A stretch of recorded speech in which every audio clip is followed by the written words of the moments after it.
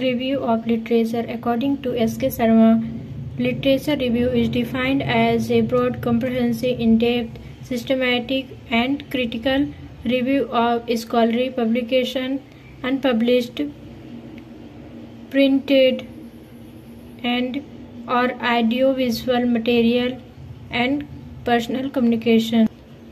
Importance of literature review: identification of research problem and development, provide evidence that a selected research problem, discover of unanswered question, identification of relevant and theoretical or conceptual framework of research problem, description of strength and weakness of design, development of hypotheses, help in development of research instrument.